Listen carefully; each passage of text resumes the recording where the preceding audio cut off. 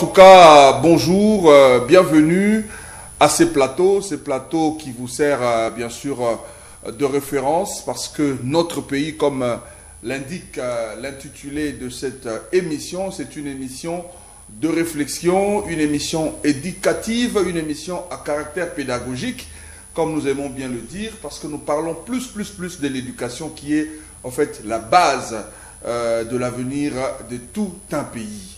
Cette émission, comme vous le savez aussi, cette émission passe dans plusieurs chaînes ici et ailleurs. Nous sommes également en ligne, hein, donc si vous cherchez l'émission Notre Pays, eh bien, pour avoir beaucoup plus d'éléments en ce qui concerne l'éducation en République démocratique du Congo, parce que notre invité permanent est un expert en éducation. Il s'agit de M. Georges Milumbu. C'est également de lui qu'il s'agit. On va le recevoir encore aujourd'hui pour parler de deux dossiers vraiment sensibles, deux dossiers qui concernent comme ça les PST, dont notre ministère chargé comme ça de l'éducation et de l'enseignement technique. On va en parler aujourd'hui parce que le premier dossier concerne comme ça, c'est la prestation du ministre le ministre Kibasa, qui est le ministre du PTNTIC, qui a dit que la gratuité, ou soit le service RAM, le service qui est rendu, parce qu'il y a toute une confusion là-dessus, RAM, taxe illégale, taxe ou rémunération, eh bien, il y a vraiment un flou tout autour de ce sujet. Alors, il a dit quelque chose qui a attiré l'attention de beaucoup de personnes qui aiment suivre la marche de la RDC en ce qui concerne l'éducation. Vous savez que la gratuité de l'enseignement fait partie de la Constitution. Alors, le ministre a craché un morceau en disant que la gratuité était comme ça accompagnée par le service RAM, donc les registres des appareils mobiles. Alors, on va en savoir un peu plus avec notre invité. Et le deuxième dossier concerne comme ça ces grévistes, ces enseignants grévistes qui ont été comme ça écartés de la liste des Paie par le ministre Mwaba. Ces deux dossiers, on va essayer d'analyser, on va essayer de critiquer pour avoir la lumière, en fait, des choses, des idées, jaillit la lumière. Monsieur Georges Milumbu, bonjour en tout cas et bienvenue. Bonjour M. Brad, merci beaucoup pour l'opportunité, merci surtout pour ceux qui passent de leur temps pour nous suivre. Voilà. On y va déjà pour le premier dossier. 45 minutes, c'est beaucoup, mais avec une émission, quand on réfléchit beaucoup, ça devient peu. Alors, le premier dossier concerne comme ça, vous avez suivi les ministres qui bassent à l'Assemblée nationale pour venir répondre aux exigences des députés en ce qui concerne le service RAM qui était rendu. Un service qu'on peut le dire comme ça, qui ne met pas à l'unanimité tous les Congolais d'accord. Et le ministre a donné ses explications. Parmi les explications qu'il a données en ce qui concerne ces services, eh bien, nous avons été attirés, là notre attention a été attirée quand le ministre a dit que le RAM soutenait comme ça, ou soit accompagné, je ne sais pas, il faut faire les mots, hein, ça devient un peu comme soutenir et accompagner, mais en quelque sorte, ça accompagne comme ça la gratuité de l'enseignement. À votre entendement, qu'est-ce que vous avez à dire par rapport à cela? Oui, le discours disons la réponse du ministre voulant associer l'appui, comme on dit en anglais, pour éviter toute confusion. Oui. En anglais, ils ont utilisé le terme support, hein, de free education. C'est le terme qu'ils utilisaient parce qu'en français c'est trop flou et il y a des débats là-dessus. Ce qui est vrai, c'est ici l'opportunité de ceux qui entourent le chef de l'État. Il devait communiquer là-dessus.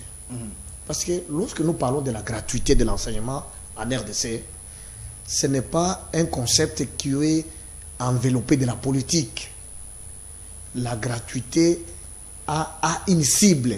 La cible principale de la gratuité, c'est ceux qui sont pauvres, qui ne peuvent pas acheter la connaissance. Parce que la connaissance, c'est un produit qui se vend et l'acheteur a le choix sur la connaissance. Maintenant, il se fait qu'au Congo, il y a beaucoup d'enfants, beaucoup de parents qui n'ont pas de choix parce qu'il manque les moyens. C'est là que l'État paye cette connaissance à leur place. Alors, dire que la gratuité est... Donc, RAM accompagne la gratuité. Qu'est-ce que cela signifie? Parce que pour le moment, même les familles vulnérables, les familles pauvres, payent, on prélève le RAM auprès de ces familles-là. Vous voyez déjà la contradiction. La gratuité est pour soulager les pauvres, pour qu'ils accèdent à la connaissance qui coûte cher, mais RAM vient prélever encore sur les pauvres, dire ces prélèvements soutient encore la gratuité. Là, c'est contredire les discours du chef de l'État. Je ne sais pas si vous comprenez. Est-ce qu'il fallait laisser ces messages passer? C'est pourquoi nous disons que ces ministres-là n'avaient pas à dire à la population sur les objectifs, les motivations vraies du RAM dans le contexte congolais. Nous savons que nous imitons ce qui se passe à l'étranger. Nous savons que le régime actuel imite brutalement ce qu'a fait le régime Kabila. Parce qu'on nous exhibe les décrets, les lois, les arrêtés signés sous Kabila. Des arrêtés de 2012-2015. Pourquoi ça n'a pas été exécuté? C'est parce qu'ils ont compris que la misère est grande.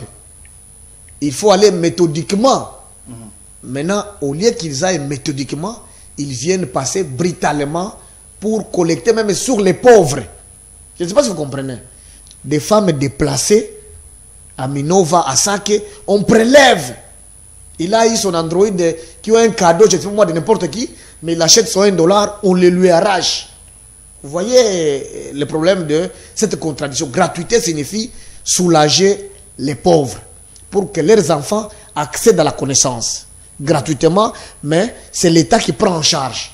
Mais l'État d'un côté aussi prélève sans l'avis du pauvre.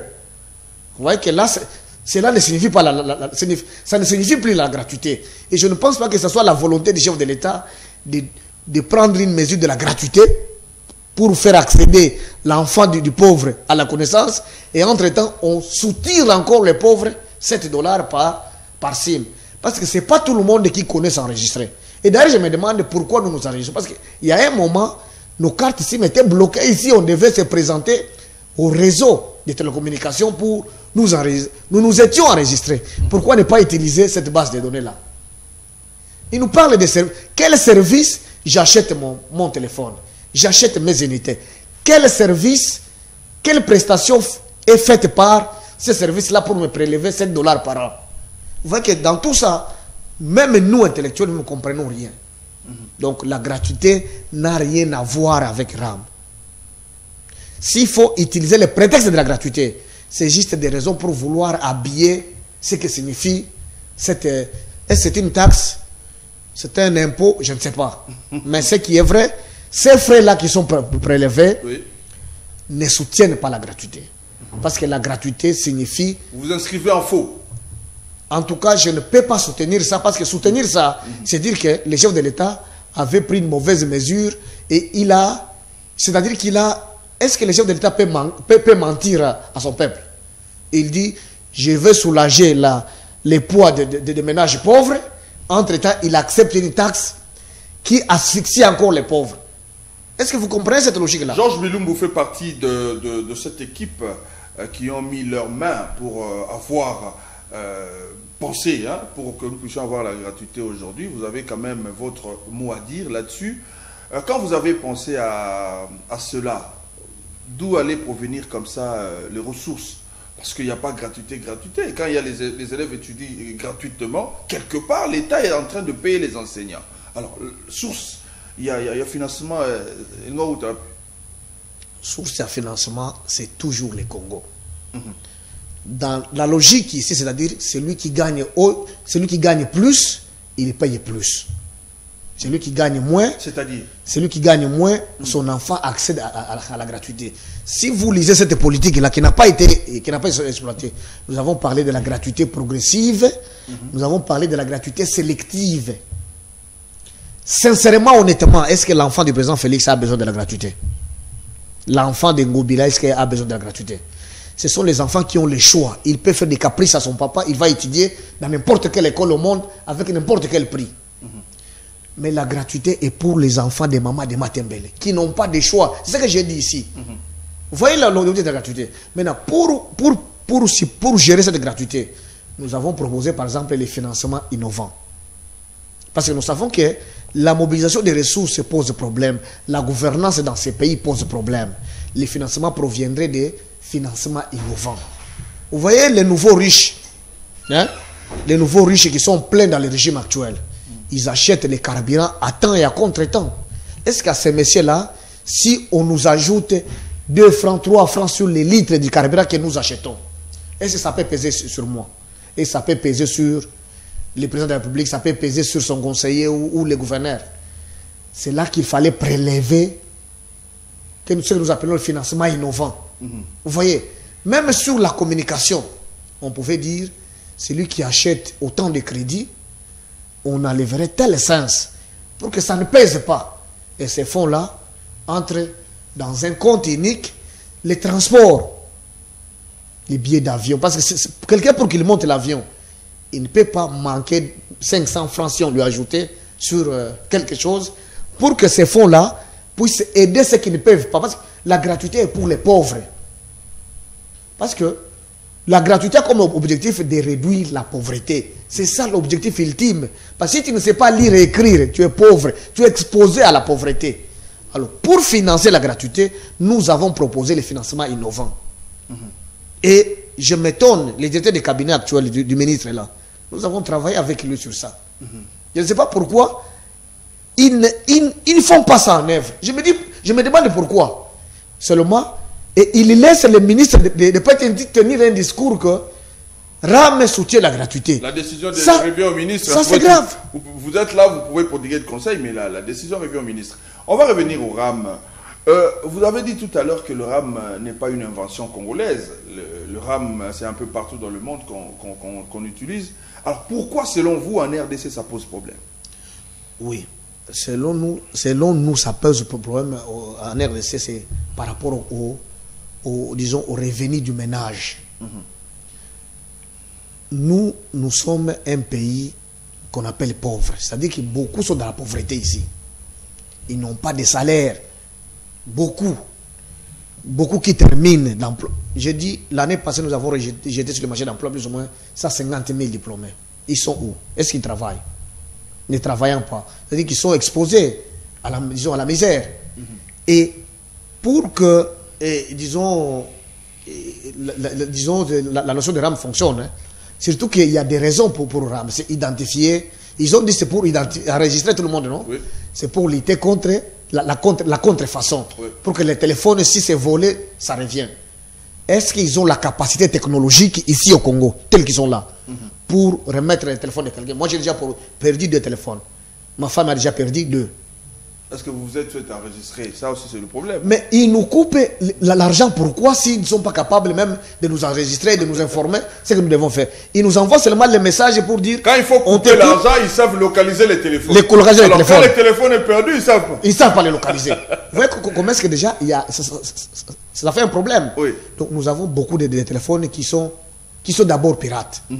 Nous avons les services à la frontière.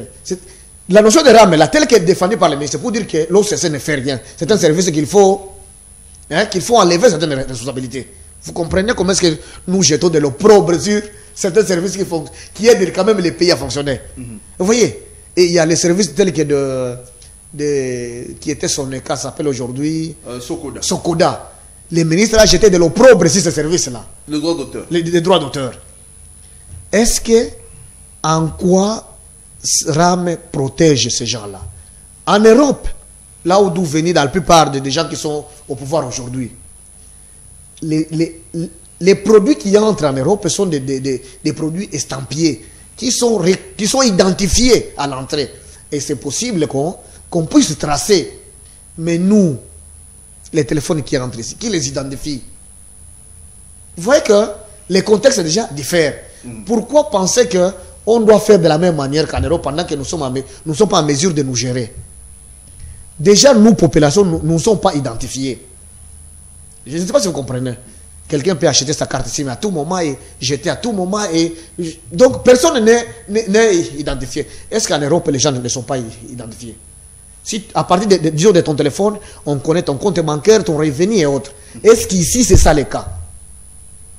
Mais les gens viennent ici, ils défendent Ils peuvent même injurier les autres pour ça.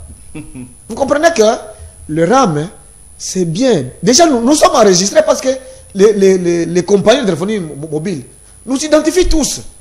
Est-ce que ce n'est pas suffisant qu'ils prennent ces données-là, qu'ils les utilisent? Alors, aujourd'hui, la question orale avec débat adressée au ministre du Pété antique Kiba Samaliba, étant donné qu'il ne se présente plus, il ne se présente pas, jusqu'à ce jour au niveau de la plénière de l'Assemblée nationale pour les 48 heures demandées pour donner ces éléments de réponse, étant donné qu'il ne se présente pas, on aurait entendu que l'auteur de la motion a converti cela en motion de défiance. Donc, c'est que le ministre pourra partir si cela aboutissait normalement avec les signatures qu'il vient de récolter. Alors, cette décision-là, cette démarche, vous l'appuyez? Oui, si moi j'étais conseiller du président de la République, je le conseillerais de lâcher ces ministres-là. Ça va donner l'impression qu'il a les soucis du peuple d'abord. Parce que s'il ne lâche, si ce ministre-là n'est pas lâché, qu'il ne tombe pas. Parce que le ministre a parlé de l'ARPTC, l'ARPTC voilà. Aujourd'hui est lié à la présidence, voilà. Géré par la présidence. Et heureusement que vous donnez cette précision. Vous voyez que si on ne les lâche pas, c'est-à-dire que, surtout que cette décision a été prise au cours d'un conseil des ministres. Et tous les conseils des ministres sont présidés par le président de la République. Avec un décret. Donc vous comprenez que ne pas les lâcher, c'est-à-dire que le chef de l'État connaît. Et si ça donne l'impression que c'est lui qui connaît, il connaît ça. Moi, je me dis, il fait exactement comme les collaborateurs de Kabila faisaient pour être haï et son collaborateur, son dauphin n'a pas été élu. Et cette histoire-là, je pense, doit revenir à l'esprit à tous qui soutiennent que Kibasa ne soit pas lâché. Donc, s'il n'est pas lâché, c'est-à-dire c'est la présidence. Parce que ce service-là est comme l'IGF rattaché sur le plan de la hiérarchie du pouvoir à la présidence de la République. C'est-à-dire que la présidence connaît où est l'argent, ça fait quoi, mais nous, peuple, nous ignorons. On nous prélève brutalement, sans notre avis, et nous ne savons pas à quoi sert cet argent. Bon, puisque jusque-là nous attendons, hein, parce que voilà pourquoi les yeux de plusieurs Congolais étaient braqués vers l'Assemblée nationale pour avoir les éléments de réponse du ministre. Mais les sources informelles disent que, je ne sais pas votre point de vue par rapport à cela, les rumeurs, hein, parce que quand il n'y a pas la vraie et la bonne information, ça laisse la place à la rumeur. Je ne dis pas que c'est vrai, ce sont des rumeurs. Les rumeurs disent que cet argent aurait servi, aurait été gardé pour servir lors des élections et de la campagne. Quand même, l'État a réfléchi pour trouver des moyens pour organiser des élections. Oui, l'avantage, le malheur de ce régime, c'est que les gens ont ouvert les yeux. 32 ans de Mobutu, c'est trop pour la population, pour être bercé. 18 ans de Kabila, il pensait même faire plus. Vous voyez que ça n'a pas marché. Et vous pensez que ça doit marcher au régime actuel seulement? Que les gens restent dans l'ignorance totale. Vous voyez qu'il y a des dossiers comme ça qui suscitent débat. C'est-à-dire que la population congolaise est en train de dévoluer. C'est pourquoi je dis toujours que le changement est une loi. Mais les gens ne comprennent pas cette expression. Le changement, c'est une loi. Tel que nous naissons, nous mourons. Même la façon de gérer les choses doivent changer. Tu vois? Donc, ne pas communiquer la vraie version de cet argent, est-ce que ça crédibilise le régime? Vous voyez que tout le monde pense que c'est la présidence. Et la présidence a tout intérêt de communiquer sur ça. Ne pas communiquer, c'est dire qu'il prépare les désamours avec le peuple en 2023. Ça va les rattraper très très bien. Voilà. Vous verrez qu'un crapaud peut devenir éléphant lors des élections. Parce qu'ils peuvent aujourd'hui, par exemple, m'ignorer. Et en 2023, et d'ailleurs les élections ne n'auront pas lieu en 2023, en 2024 ou 2025, il y a élection. Je postule et la population me porte parce que je dirais, voilà les gens que vous avez élus, ils vous ont enarqué avec RAM, ils vont enarquer avec la gratuité, vos enfants ne savent pas lire et écrire, et finalement, beaucoup de raisons, et les gens vont me voter. Vous venez de lâcher quelque chose tout à l'heure qu'on ne peut pas laisser passer comme ça. Qu'est-ce qui vous fait dire qu'en 2023, il n'y aura pas élection? Entre-temps, le chef de l'État, lors du 67e sommet des Nations Unies, il a parlé qu'en 2023, il y aura élection. Oui, le chef de l'État, nous devons un respect différent. Lui ne peut dire que ça. Tu vois, lorsque Kabila, on lui avait posé la question, s'il sera candidat, qu'est-ce qu'il a dit? ma petite sœur lit la Constitution. Qu'on lui donne une copie de la Constitution. Qu'on lui donne une copie de la Constitution. Est-ce que les élections n'ont pas eu lieu en 2018? Or, constitutionnellement, c'était en 2016. Vous voyez qu'il a tenu un bon discours et c'est passé. Donc, c'est la réalité qui nous rattrape. Devant la réalité, techniquement, les bureaux n'ont ne fait rien pour préparer les élections. Ils sont là calmes. Tout est presque fermé. Or, il y a un problème de renouvellement des machines, de formation du personnel, il faut enrôler les nouveaux électeurs, il faut un processus. Et ce processus ne se fera pas dans 2 mois, 3 mois. Voilà. Vous comprenez? Donc, techniquement, nous sommes largement en retard. Okay. Alors, là, étant largement en retard, il est impossible qu'on ait des élections en 2023 à la date pile. Il faut glisser un peu. Voilà pourquoi j'ai dit, les acteurs préparent un dialogue. Voilà. Notre pays, c'est votre émission. Avec notre invité permanent, Georges Milumbu, nous avons épuisé comme ça le premier dossier. On va prendre le deuxième. Le deuxième concerne cette décision qui est tombée tout d'un coup. Le gréviste et les enseignants qui ont grévé lors de cette rentrée scolaire 2021-2022. On a appris que ces enseignants grévistes ont été effacés de la liste de Paie en remplacement par de nouvelles unités. Vous êtes expert en éducation, vous avez entendu cette décision, cette nouvelle qui fait très mal par rapport à ces enseignants-là qui grévaient ensemble. Les causes de la grève étaient également la prise en compte ou soit la rémunération des NP et des NU. Alors aujourd'hui, quand les NU doivent les remplacer parce qu'ils grèvent pour eux, alors votre lecture par rapport à cette décision, qu'est-ce que vous pensez? Oui, cette décision, c'est comme la décision qui a été prise lorsqu'on avait été scandalisé par le sextape des filles à l'école. Les communiqués étaient lesquels? Que ces élèves-là n'étudient dans aucune école sur l'ensemble des territoires. Et après, on est revenu, non? Nous sommes dans un état de droit, non? Yes. Voilà un exemple des collaborateurs du chef de l'État qui ne veulent pas que l'installation de l'état de droit. L'état de droit ne repose pas sur les émotions des gens. L'état de droit repose sur les textes. Surtout que c'est un avocat qui est là, non? Apparemment, les ministres... Mwaba, et puis il enseigne à l'université les droits. C'est-à-dire que il sait, il doit savoir que entre les églises et l'État, il y a une convention. Et cette convention-là dépouille l'État de tous les pouvoirs de chasser l'enseignant comme ça et de les sanctionner en désordre. Je pense qu'il connaît ça. C'était notre élite de pouvoir réviser cette convention entre l'État et les églises. Et ce n'est pas encore fait à la date d'aujourd'hui. Je me demande pourquoi. Donc, retirer ces enseignants, c'est juste des méthodes fortes pour intimider ceux qui ont l'envie encore de gréver. Parce que si quelqu'un ne vient pas à son poste de travail, dans un état de droit, il y a un processus. Les inspecteurs vont constater, ils font un PV de constat d'absence, et l'absence, il y a une sanction prévue. Est-ce que la sanction, c'est retirer tous les salaires de l'enseignant? Il est juriste. Vous voyez, étant juriste, je ne pense pas que c'est ça la décision qui est prévue par la loi dans un état de droit. Là, c'est juste par émotion, il voulait que tout le monde dise oui. Or, la beauté de la démocratie, c'est aussi exprimer ce que les gens pensent que c'est de leur droit. Les enseignants ont déjà fait plus de 2 ans ici, ou 3 ans. C'est la 3e année scolaire. Il y a ceux qui n'ont jamais touché de l'argent, les pauvres. Et il y a aussi d'autres qui réclament qu'on leur augmente. On leur a augmenté 20 $. Est-ce que les ministres ont le même salaire que... Vous voyez pourquoi nous disions chaque jour qu'il faut réduire les trains de vie des enseignants et disons des institutions. Ces trains de vie-là serviraient à avoir des économies pour augmenter significativement les salaires des enseignants.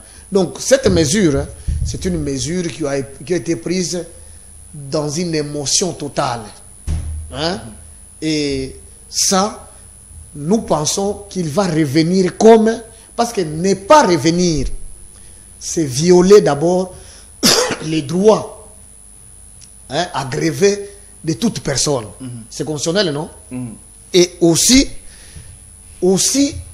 bazo tombe l'église catholique. Il provoque l'église catholique. Parce que l'église catholique a 40% d'écoles dans ce pays. l'église catholique doit être respectée par qui que ce soit. C'est pourquoi j'ai dit qu'il fallait... Je pense que vous vous rappelez, j'ai dit toujours qu'il faut un dialogue entre les églises et l'État.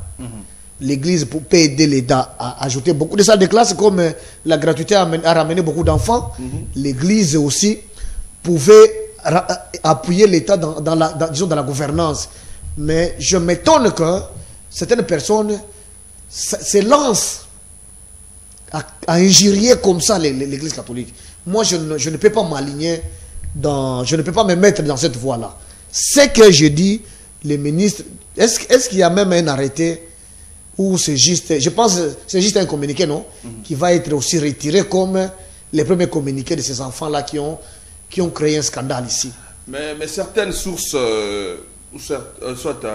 certaines personnes pensent contrairement à ce que vous venez de dire tout à l'heure, parce qu'ils disent que pendant les négociations, ils sont en pourparlers entre l'État et les syndicats, ils sont en pourparlers. Ces enseignants devraient normalement attendre la fin des négociations. S'ils n'avaient pas trouvé gain de cause à leurs revendications, c'est à ce moment-là qu'il pouvait passer à l'étape de la grève. Mais eux, ils sont allés en grève. Entre-temps, l'État et les enseignants sont en pourparlers. Bon, moi ici, en tant qu'expert, je ne peux pas aussi soutenir la thèse de la grève. Je peux aussi dire que ces deux enseignants, l'un était gravement malade, l'autre c'est sa femme qui était en train de vouloir accoucher, il l'a accompagné à l'école. Et il attendait le mois venu pour communiquer avec son préfet. Ils peuvent produire des documents qui montrent qu'il était à l'hôpital, l'autre était en train d'accompagner sa femme, et disons, il n'est pas venu ce jour-là. Parce qu'on parle des deux enseignants, par exemple, pour l'école, les Peboboto. Et s'ils brandissaient ces documents-là, est-ce que l'absence signifie la désobéissance pour mériter les retraits de salaire? Vous voyez comment est-ce que la mesure n'est pas proportionnelle, la sanction n'est pas proportionnelle à la faute. Vous voyez, aux Mandouki, au Alongoli Kelele. Et comme Kofi l'a dit, est-ce que c'est proportionnel? L'absence et retrait de salaire. Non. Les lois sont claires là-dessus. Il ne faut pas qu'on jette de l'opprobre sur la vision du chef de l'État à laquelle tous ces warriors-là ont adhéré. Parce que tout celui qui est dans le gouvernement, ça dit qu'il a adhéré à la vision du chef de l'État, non? Et l'État des droits, on dit que c'est sa vision. L'État des droits ne repose pas sur les discours. L'État des droits repose sur les textes. Bien sûr. Et les textes, il faut les lire. Quelqu'un qui est absent un jour, la loi prévoit tout ça. Est-ce que c'est le retrait de son salaire? Est-ce qu'il a été... C'est quelle flagrance? C'est pourquoi moi je m'abstiens pour dire qu'ils ont été en grève. Peut-être qu'ils étaient à l'hôpital. C'est possible. Est-ce que vous soutenez la démarche de Francine Mouyumba, sénatrice, qui, selon elle, pense que le ministre doit devoir venir au sein du Sénat pour s'expliquer? S'expliquer pour... Je sais qu'on veut lui poser la question sur la qualité de l'enseignement. Moi, je soutiens toujours cette démarche. Parce que, bien entendu, le chef de l'État a pris la mesure de la gratuité. Oui, beaucoup d'enfants sont rentrés à l'école. Maintenant, ils se retrouvent à 100, 200 dans une salle de classe. Si on se regarde tout droit dans les yeux, un enseignant devant 100 élèves, 200 élèves, vous pensez qu'il fait quoi du matin jusqu'à 12 heures? Vous pensez qu'il enseigne? Il donne l'occasion aux enfants d'apprendre les connaissances de leur âge? Tout le monde dira non. Il ne fait que les sécuriser pour qu'ils ne se battent pas. Ah bon? Oui. D'abord, le travail administratif prend beaucoup de temps, cet enseignant-là, pour, ne fût-ce que la présence, va lui prendre 2 heures, épeler tout le monde. Tu comprends? Et les autres, pour garder les bruits qui ne se battent pas, ça lui prend tout le temps. Donc les enfants n'apprennent pas en réalité. Et c'est la majorité d'enfants qui vont monter des salles de classe comme ça, jusqu'à avoir leur certificat. C'est-à-dire que nous aurons des gens qui portent les certificats, mais qui n'ont pas les compétences attendues de lecture, de l'écriture et des calculs. C'est-à-dire que nous préparons le pays à beaucoup de pauvres parce qu'ils vont perdre. Ils ne sauront pas faire de bons calculs, ils ne sauront pas bien lire le français, ou ils ne sauront pas lire, ils ne sauront rien faire. Et c'est ça qui fait que, si Kabila a dit qu'il a manqué de meilleurs collaborateurs, ce n'est pas qu'ils ne savaient pas recruter. C'est parce que nous avons beaucoup de Congolais qui ne maîtrisent rien. On prend un maçon, on l'envoie négocier les contrats miniers. Tu vois? On prend un couturier, on l'envoie négocier les contrats sur l'environnement de l'Est et ils vendent les arbres comme ça. Tu vois? Et c'est le manque des gens capables de réfléchir et d'apprendre. À partir du moment qu'ils sont en train de passer de ça des classes avec des vides dans leur tête, le goût de l'effort disparaît. C'est pourquoi vous verrez que aujourd'hui, c'est la tricherie qui bat les pleins lorsqu'il y a examen d'État. C'est les, comme on dit, les branchements à l'université, les tribalismes. Beaucoup réussissent comme ça. C'est parce que l'école primaire qui est la fondation, les gens pensent à développer les vraies compétences. Donc, la problématique de la qualité de l'éducation se pose avec équité. Lorsque beaucoup d'enfants reviennent, il fallait engager de nouveaux enseignants. Est-ce que tu as appris qu'il y a même un projet d'engager de nouveaux enseignants? Parce que lorsqu'il salle à 150 élèves, c'est-à-dire qu'on a besoin de 2 enseignants de plus. Est-ce que tu as entendu ça? Si il faut désengorger avec de nouvelles salles de classe, tu as entendu qu'il y a 20, 30 écoles qui sont ajoutées? C'est pourquoi moi je disais qu'il faut un dialogue avec les églises. La même dynamique communautaire de construire les écoles à travers le pays par les églises. Ces églises-là peuvent aider l'État à ajouter beaucoup de salles de classe en nous utilisant, nous, leurs fidèles. Et les soustraire un peu des débats, Dodo Kamba, l'église catholique, ces débats-là, on peut utiliser ces églises utilement pour réduire les besoins en salle de classe. Mais on les lance dans la politique. Il y a également des individus de bonne foi qui s'associent également à la vision du chef de l'État. Nous avons vu dernièrement Jean-Marc Aboun réhabiliter toute une école. Donc ce sont des gestes comme ça qu'il faut soutenir pour que la gratuité puisse avoir de l'huile sur le rail. Bon, je vais m'abstenir de parler de ça parce que Kabound, il y a 3 ans, je ne sais pas pourquoi il n'avait pas construit une école aussi. Pourquoi tu ne t'intéresses pas à une question pareille? Donc, un policier, tu vois par exemple Mbosso, avec FCC Cash, il ne pouvait pas réunir les gens pleins à Kanlouka. Mais comme président de l'Assemblée, il a réuni ces 2 foules-là à Massina et à Kanlouka. Lui aussi, il construit une école de 300 et quelques $1000 comme cadeau. Est-ce que c'est ça il est vice-président de l'Assemblée nationale, il a sûrement un bon salaire, il a sûrement des avantages. Est-ce que c'est ça les modèles politiques que l'enfant congolais a besoin? Je ne sais pas. Mais moi, je pense qu'on doit être des bons modèles. Ce n'est pas seulement... tu vois, par exemple, ce que moi j'ai fait. Lorsque je vais dans les villages reculés, je trouve qu'il n'y a pas de banc. C'est à 20 000 francs. J'achète, tout le monde connaît que c'est à 20 000 francs. Et j'ai un contrat avec tel bailleur. Dans mon salaire, je donne. Mais est-ce qu'il faut que j'attende que je sois à ce niveau-là? C'est là que, même en droit, on punit, par exemple, toi tu es ministre, on t'attrape avec une prostituée, on te sanctionne parce que tu as utilisé les rapports de force. Tu as utilisé les trafics d'influence. Tu vois des infractions comme ça. C'est dans ce sens-là. Président de l'Assemblée, oui. Est-ce que réellement les ressources sont tracées pour savoir d'où est-ce qu'il a soutiré les 350 000 $? Ça, ce sont des choses qu'il fallait d'abord expliquer à la population que voilà, moi je suis vice-président, je touche autant, que ça ne crée pas de scandale. Mes frais de fonctionnement, c'est autant. Est-ce que c'est rationnel dans la gestion? Tu vois, lorsque j'ai dit que dans tous les cabinets ici, on fait les travaux intensifs. C'est ce qui fait que lorsqu'on vote un budget de 4 milliards, mais qui se dépense, qui s'exécute à 15 milliards, c'est parce qu'il y a des dépenses non prévues et en désordre. Est-ce que c'est ça la bonne gestion? Est-ce que c'est ça le modèle de gestion pour lequel Etienne Tshisekedi a perdu tout son temps dans la vie en train de se battre? Qui doivent porter la flamme de la bonne gestion? Ce sont des gens comme Kabound, autour du chef de l'État. Ouais. Mais si c'est la même méthode de la gestion non rationnelle des ressources du pays, s'attribuer beaucoup d'avantages parce qu'on est président, on est vice-président, on est je ne sais pas moi qui.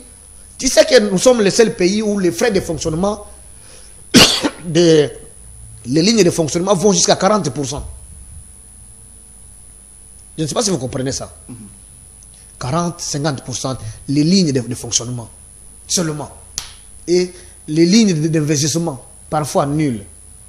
Et vous venez pour le changement. Pourquoi ne pas faire ça? Parce que ce sont des lignes comme ça qui peuvent créer beaucoup d'emplois aux jeunes.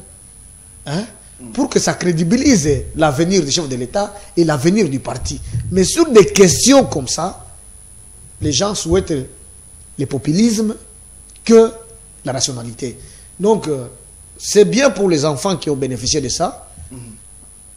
Et ils pouvaient avoir le choix de se construire une maison. Nous pouvons apprécier à juste valeur ça.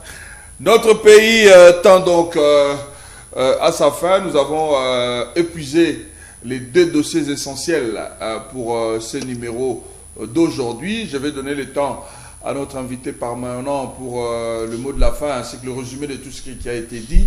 Aujourd'hui sur ce plateau, sûrement il y a beaucoup de personnes qui ont pris en cours.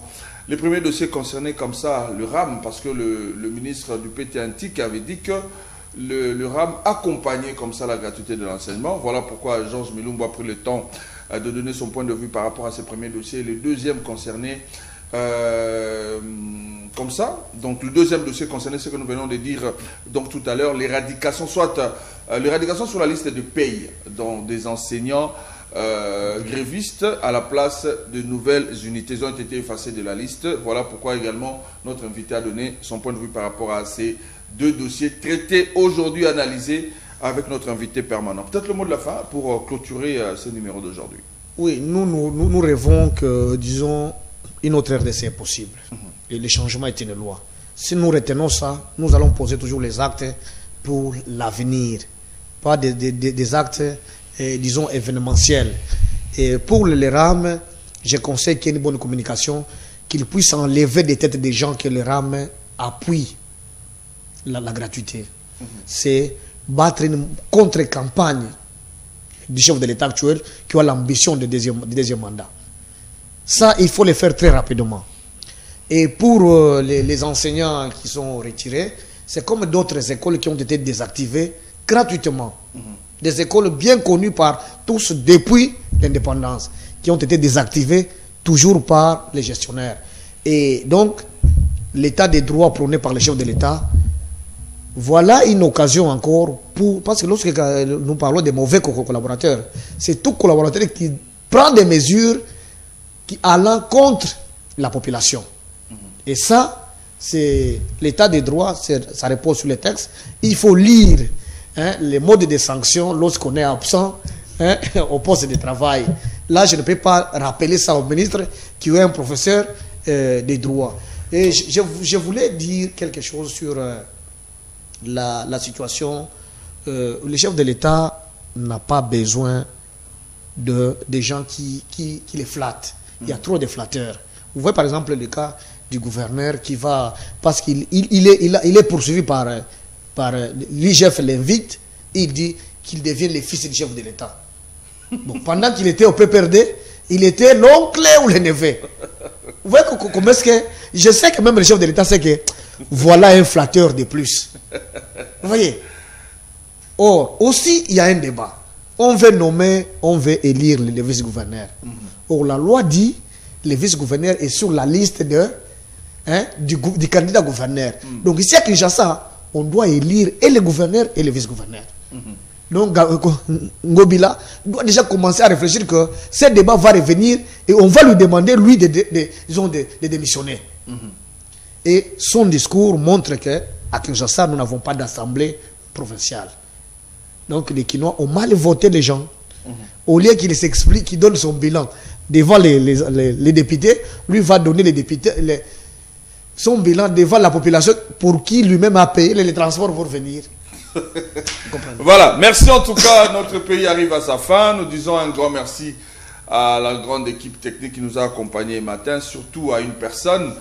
Il s'appelle Simon Kambé, il s'est bâti bec et ongle pour la bonne réalisation de l'émission. On lui dit un grand merci. On en sera très reconnaissant par rapport à ça. Et vous, fidèles téléspectateurs, par rapport à votre attachement à ce programme, on vous dit merci. Donc, on se retrouve au numéro prochain. Portez-vous bien et prenez bien soin de vous. Au revoir.